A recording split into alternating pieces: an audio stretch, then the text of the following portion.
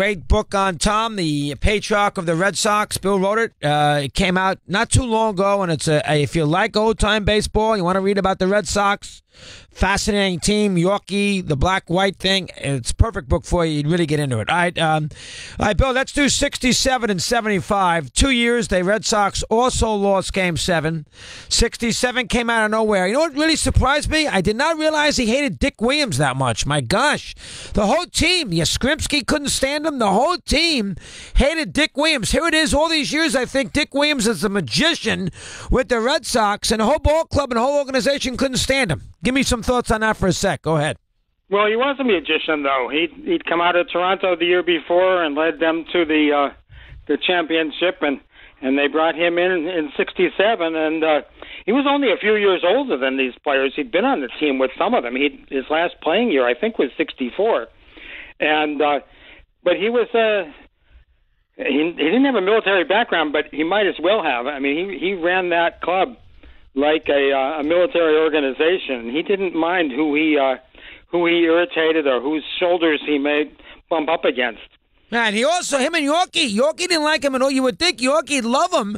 He won him a pennant. Yawkey didn't like Dick Williams at all. Talk about that for a sec. Go ahead. Yeah, I think he was a hire, I think, of Dick O'Connell, who was kind of the guy that he was essentially the general manager of the Red Sox, and he came from a military background himself, but he was never a drinking buddy of Tom Yawkey. He brought in a whole different style of running things, running the place like a business, and that paid off pretty quick with the 67 team. I mean, the 66 team was only a half game out of last place. It's hard to remember that the Yankees were in last place that very year, 66. So that was a big triumph for the Red Sox to finish a half a game ahead of the Yankees. But they were basically a last place team, and all of a sudden they won the pennant in 67. And you got to give the manager some credit for something like that. Right, and Yaz didn't even like Dick Williams. You would think Yaz, Triple Crown MVP, one of the great years of all time. Yaz couldn't stand him, which shocked the heck out of me. How about that for a second? Go ahead. Maybe that's part of what happened. I mean, sometimes opposites you can create a situation where conflict breeds some kind of success. Yeah, that was just a tremendous year for Yaz. So he pulled it all together. That was the last Triple Crown until just a few years ago when Cabrera won one. But it was over 40 years, I think, between them. And he put on such a final push those last few weeks of the season. He hit almost 500. He drove in the winning run. I don't know, 6 out of 14 games or something like that. You just couldn't keep him down. And 7 hits in his last 8 at bats, the last 2 games of the season against Minnesota. They lose game. I was at both of those games. You do, and the Tigers lose the last game with a doubleheader of the Angels, and they win the pennant. Yawkey, I mean, that came out of nowhere, so that really despite the loss to St. Louis, you could live with the loss. If there was ever a franchise that is okay with losing a 7th game to Gibson, it's the 67 Red Sox, and probably Yawkey felt the same way, correct? Well, I think, most of us were so shocked. It had been 21 years since the Red Sox won a pennant, and it was just such an exciting year to come out of no place. It was the impossible dream, as they said. So everything else was anticlimactic. And I think that Yawkey and the rest of us, had every reason to think that they would come back and win again the next year and the year after that and the year after that, because they had the ingredients. It just didn't happen that way. Yeah, 5 years. They didn't play very well. I mean, they almost won in 72. They finally got good again in the mid-70s. Here comes Lynn. Here comes Rice. I mean, Yaz is still sitting there. They make some good trades. O'Connell, of course, and Darryl Johnston. And the Red Sox have the wonderful year in 75, the second to last year of Yawkey's life. How about the 75 Red Sox for a sec, Bill? Go ahead. Let me hear. Yeah, well, you mentioned 72. They only missed winning the pennant by a half a game that year. That was a strike year. And the Tigers edged them. The Tigers and the Red Sox, they didn't play the same number of games. Stupid. After the strike at the beginning of the season, they just picked up the schedule from where it had been.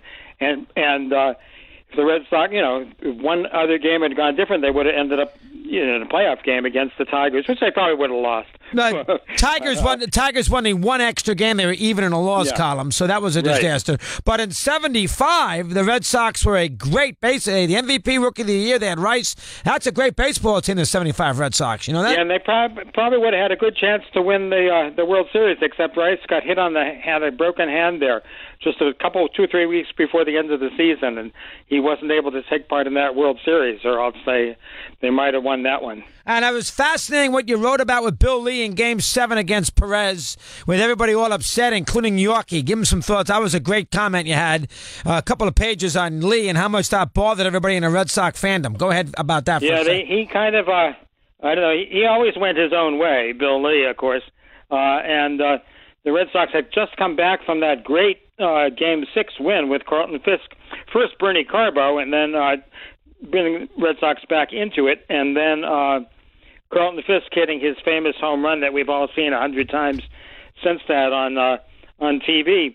They were in a good shot to win it, but Bill Lee decided he'd throw his own pitch there to Perez, and it kind of left the ballpark. Hey, on Ephus' pitch, and I did not realize all the Red Sox hierarchy, they were livid at Lee for fooling around with the game by throwing out Ephus' pitch with a 3-0 lead in the 5th inning of a Game 7. And you know what? They're right.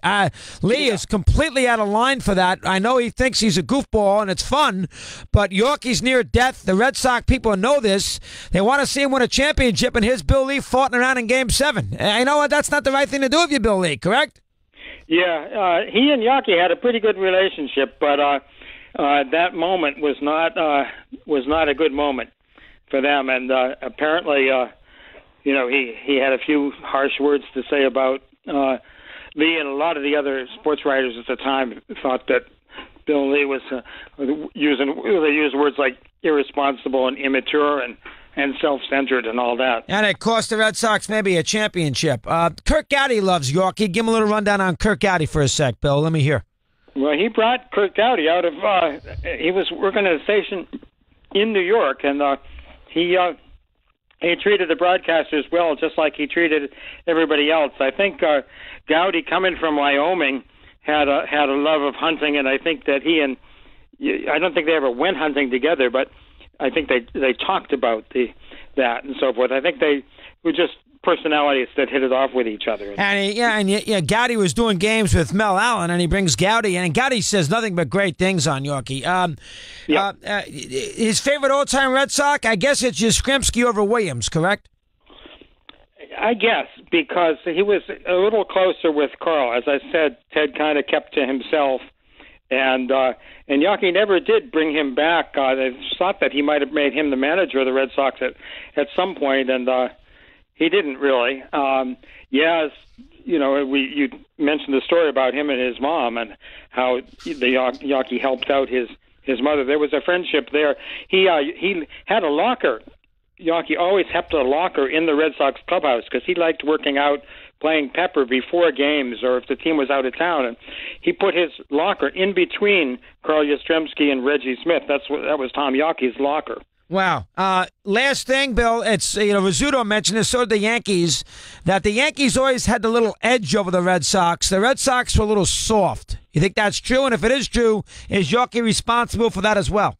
Could well have been. I mean, he pampered the ball players, and I think a lot of the Yankees did feel as though it gave them an edge because they had to fight for their money, and the Red Sox were just maybe treated a little too softly. Indeed. He did a great job with this, Bill. I'm sure it was a labor of love. Tom Yawkey, patriarch of the Red Sox, always a pleasure to talk to you once again. Keep up the good work. Thanks for giving us so much time today. Appreciate it.